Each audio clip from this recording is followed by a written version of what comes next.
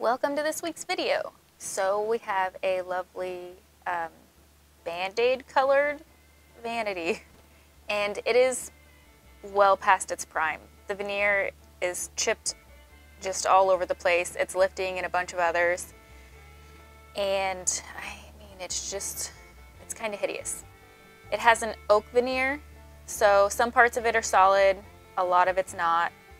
The whole piece is solid wood, I just meant it's not completely solid oak.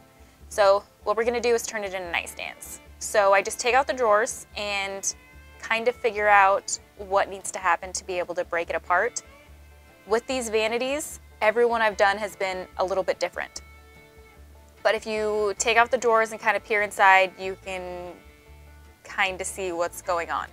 This one is one of the more difficult ones I've ever done because instead of screws, it was nails and glue. The nails were also, I had some really long ones and also some smaller ones that were kind of hidden in the abyss of the drawers, so they were harder to see. So all I'm doing is working my putty knife all around the sides of the center drawer, and there's a bunch of glue blocks in there, so I'm just loosening up the glue blocks. This is damaging the veneer on the sides, and I just know that it's going to need to be filled, so it's just something that I'm prepared for. If you wanted to do this without any damage, I honestly don't think you could do without any damage. This piece in particular, I've done some without any damage. It usually is the ones that are put together with screws. This one was not. It was a bunch of nails and glue, and that makes it really hard to get things off without messing the wood up. However, if you wanted to go a little bit slower, you could use steam and just work a little more gently. But like I said, I was fully prepared to fix damage, so I went a little aggressive on this one. So you can see the veneer pulling off and splintering. I knew that was going to happen, so all I did was go through and peeled off any extra pieces that just were too far gone and glued down ones that I felt like it would have been better for it to be glued down. You just kind of choose your battles in this scenario. If you wanted to, you could fully pull off all the veneer and just use the wood underneath. However, there were parts of it that were really stuck on there, so the amount of time that it would have taken to do that wouldn't have been worth it in the end. So all I'm doing is just taking off the loose pieces, gluing down the ones, like I said, that I felt needed to be glued back down, and then we're just going to fill it. These were very interesting knobs. They were just screwed on pieces of wood, and you could tell that they were meant to be screwed in the center. They weren't. They had two there. They were interesting. I contemplated keeping them for a while, but then I ended up changing my mind. So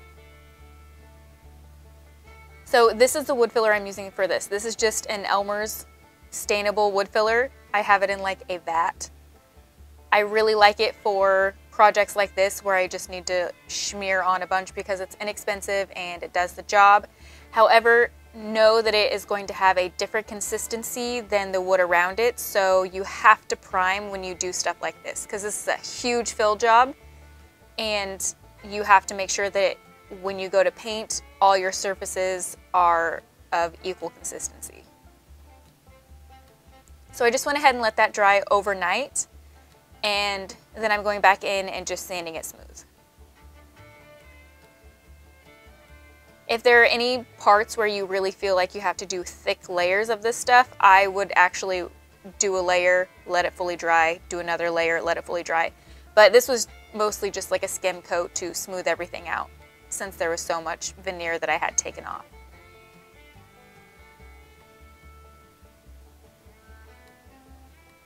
I'm also keeping in mind that these pieces aren't perfect. They have been around for a really long time. It's not an antique, but it's certainly vintage, and with that, I mean, it has a life, and sometimes lives lived that just, you don't really want to cover all that up.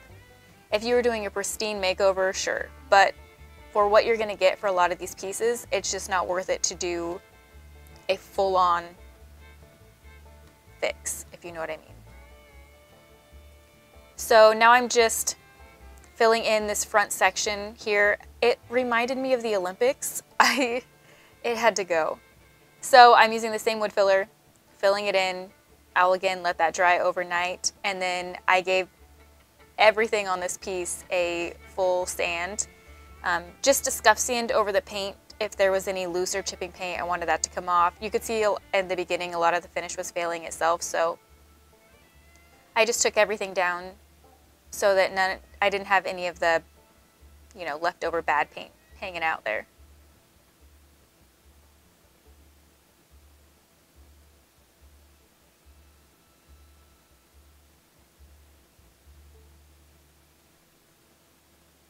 So here I've got some air dry clay, and I am just going to make a few molds. And I'm going to put those over the Olympic rings because even though I filled them in, you'll still be able to kind of see lines in there, and I didn't want that. So I chose a longer mold that would kind of cover up that entire area, and something a little bit fancier because these aren't going to be Art Deco pieces when I finish. So I kind of wanted to get rid of that vibe and do something a little more feminine. And I needed something to gild, if we're being honest. There's nothing to gild on this piece, so I had to put something on there to make that happen. So this is really easy. You can put down anything in your mold to help the clay release. If you're doing this with resin, you never have to do that. Resin is really easy to get out, but sometimes the clay likes to stick inside your molds. So this is coconut flour. I've used baking soda, baking powder, cornstarch, essentially anything that you have like that will prevent sticking inside your mold.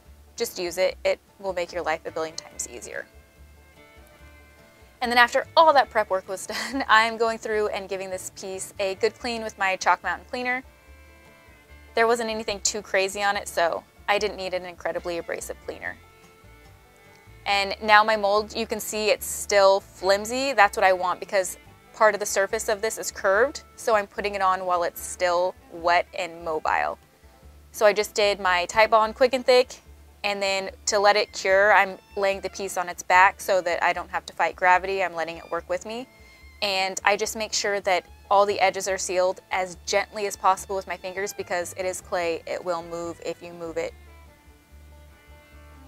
And then I let the clay just about halfway dry so you can kind of see where it starts changing color. And at that point in time, I feel safe enough to go ahead and prime. And I'm using my 123 primer in gray. I always use the gray one. And then that way when I go over the mold, I'm not going to destroy it with my brush.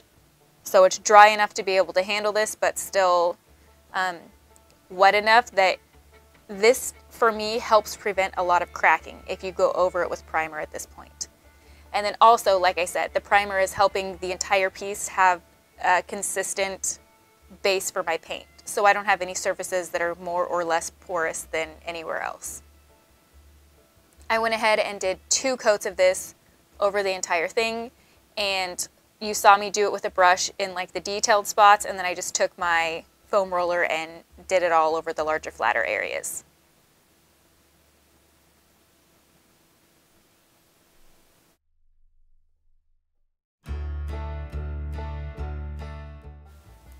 Okay, and we gotta take a minute to talk about this Chalk Mountain. It's slow drying oil stain, and it is super cool.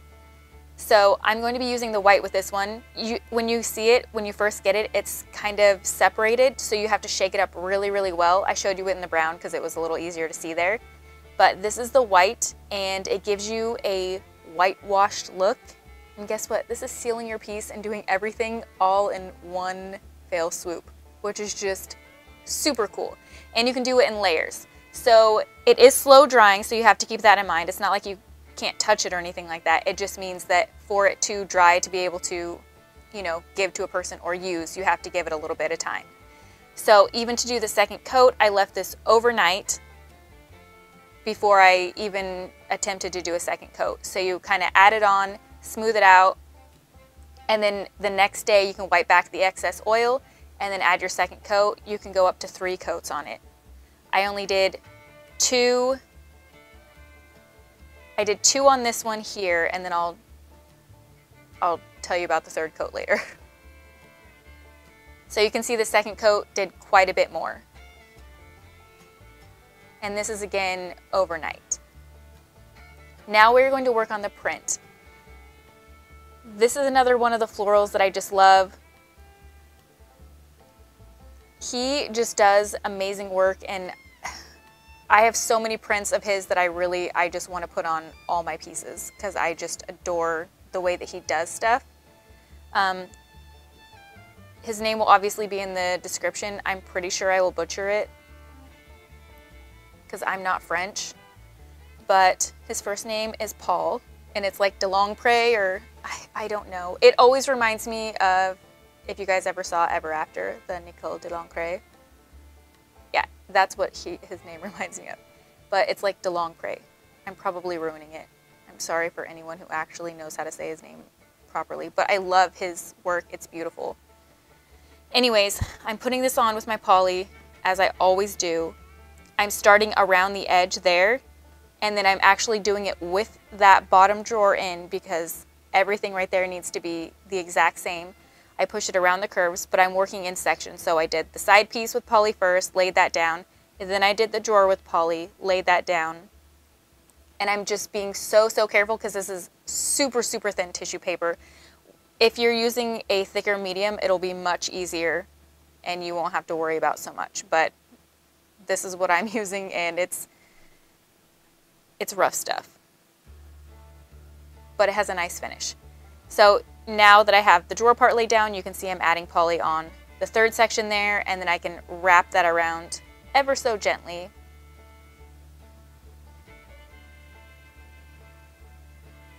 And you guys know I have tons of videos on this. If you need a slower one where we do something a little more close up, and I can do that for you, but I feel like they're all kind of the same, and I don't want to bore everyone with the same thing every time. But when you work in curves like this and in sections, you do want to just do poly in sections. I would never coat this entire piece with poly and then lay down this paper. It wouldn't end well for me or my sanity.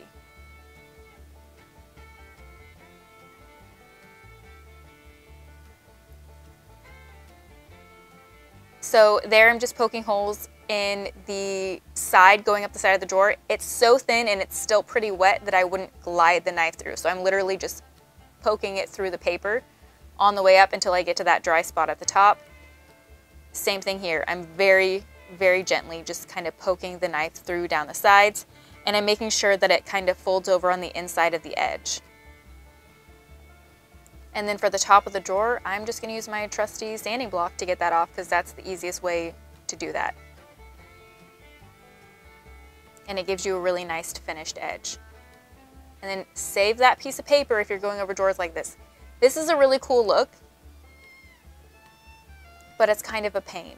So if you're brand new to decoupaging tissue paper, I wouldn't recommend what we're going to do.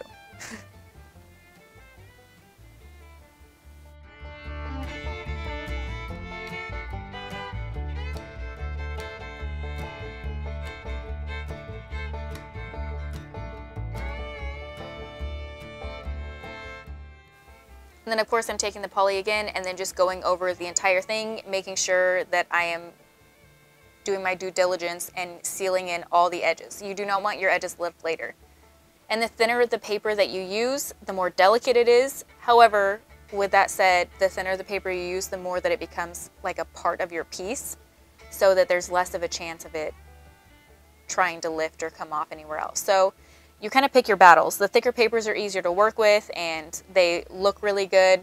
The thinner papers are a lot harder to work with, but the potential for lifting and coming off is much slower. So this was a pretty simple blend, and this is actually a really good for beginner piece because the colors are all very neutral and easy to blend together. The top is just it's called light gray. And I make sure that when I do stuff like this, the top is all one color. It's very easy to get to. The second color is medium khaki, and it will blend perfectly into the light gray. And then I'm doing my goblin gray, that will be a harder blend, but it's one of the main colors. And then at the very bottom, I'm using iron gate. So it's essentially a 4-color blend down the side And I'm just going to go ahead and do the base coats. The base coat is never pretty. I never look at it and be like, wow, I did a really good job. Usually I look at it and I'm like, I'm really bad at this. And I just think that the entire time on all the sides that I'm doing with my base coat of blending, because it doesn't ever look good. But you're doing it and you're figuring out where you want your color placement to be and how you want things to kind of end up. And you're kind of starting to blend the paper into it. And you're just kind of doing all the things on your first coat, and know that by your last coat, you're going to feel better about yourself. So I'm going to speed through all of this first coat because it's literally just going back and forth, adding water when I need it, throwing more colors on, kind of figuring things out. And then I'll make sure it's a little slower on the second coat so you can see.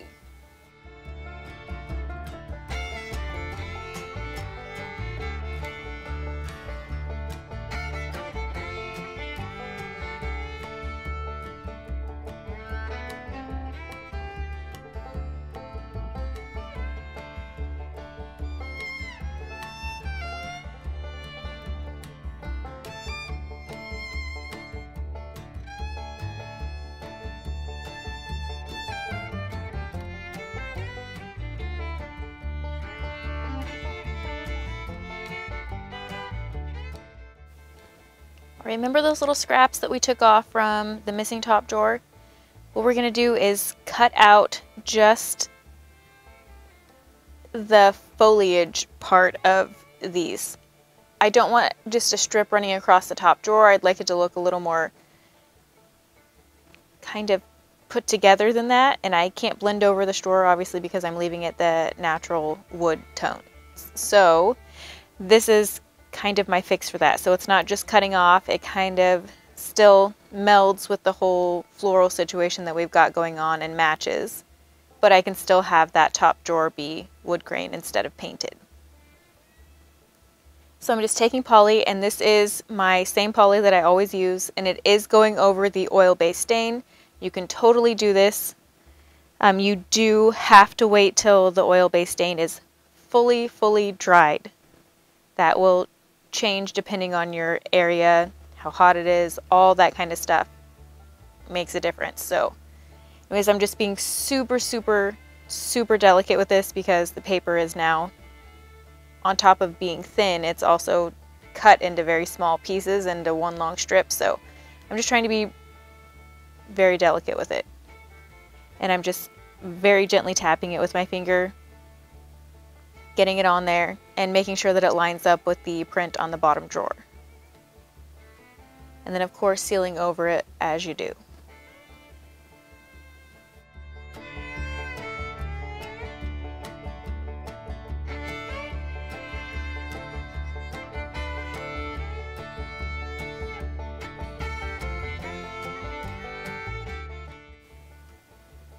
Now that that's done, we can start on the second coat. And before I do that, I always give it a quick sand. This is just a brush sand. I'm not going through anything. All I'm doing is smoothing out the finish and making sure there's no little nits or anything like that, little fuzzies that have been floating around in the air. All that's coming off with this, just to give me a very smooth to the touch feel.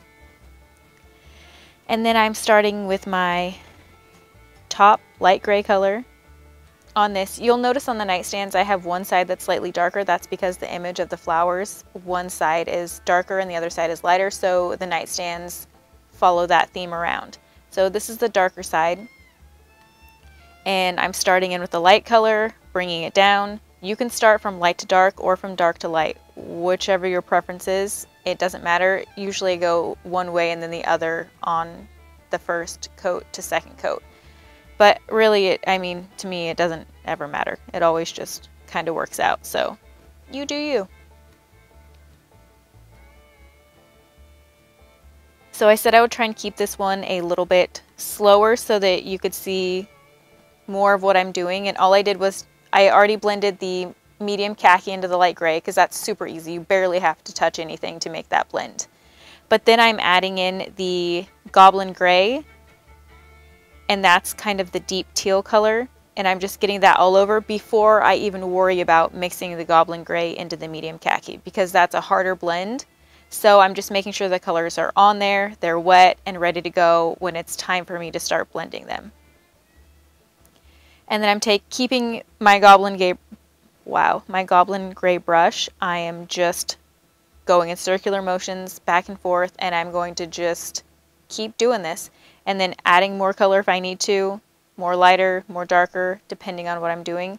And just know that when you have two colors that are so far apart, it's going to take a little time to blend them, and you just work with it and give yourself the grace that you need to know that, yeah, it's going to take a minute. Your arm might even get a little bit sore. That could happen. So if you don't want to do that, don't go with colors so far apart, but you know, if you'd like an arm workout. I will also switch hands periodically because it does get a bit tiring. As you can see, I came up to the top and I'm now swirling back down in the circular motions again, and then I'll go back over it in horizontals. It's just back and forth with all the different techniques, getting everything on there and just getting it to a point that I'm like, oh, okay, this is good. I like it. I like where we're headed. And then that's going in with the medium khaki brush just to add more lightness to it, because I thought it was getting too dark up at the top. So I just went in with the medium khaki brush and started working that down into the Goblin Gray instead of up into the khaki. But yeah, I hope this is slow enough that you can kind of see what is happening. I have had a couple people mention that they'd like to have it a little slower.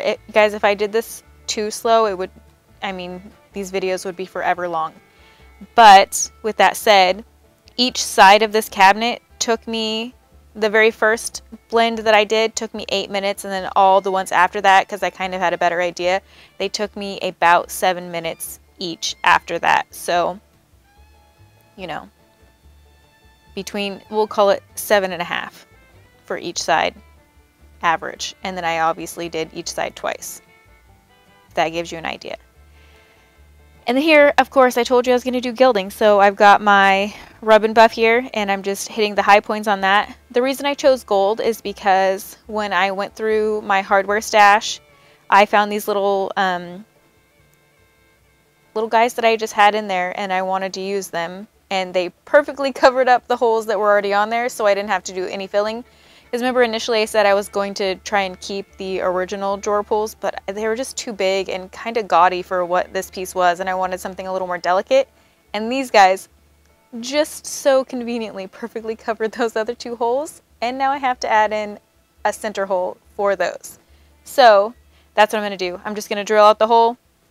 This hardware is gold, so it will match the gilding wax that I put on there, and all will be right with the world.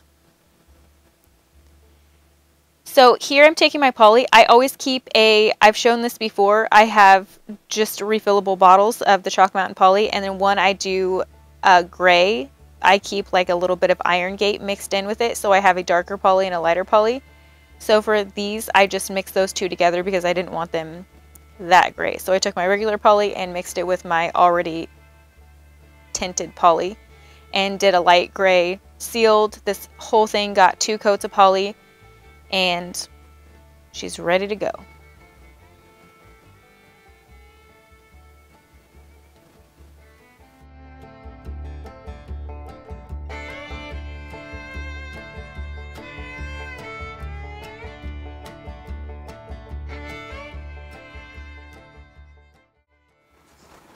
Oh hi, Taryn here, and what do you think? Nightstands are done. They're looking awesome.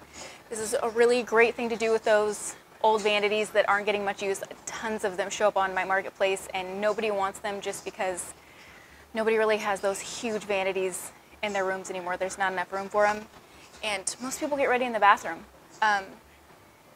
So this is a good option. Had it been in like pristine condition, I obviously wouldn't have taken it apart.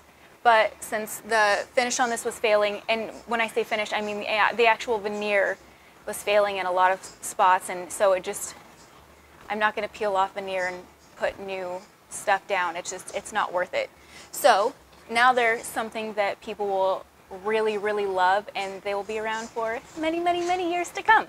So this is a good option for these really old pieces that kind of are just showing up everywhere, where you want to keep them, you know, around, but just not necessarily in the state that you find them. So, okay, quick thanks to all of you guys. Just thank you so much for the love and support and comments and all your guys' sharing, and just, I can't thank you enough. You're so awesome. I'm gonna say it every time, because you are. All right, let's get you some photos on these things.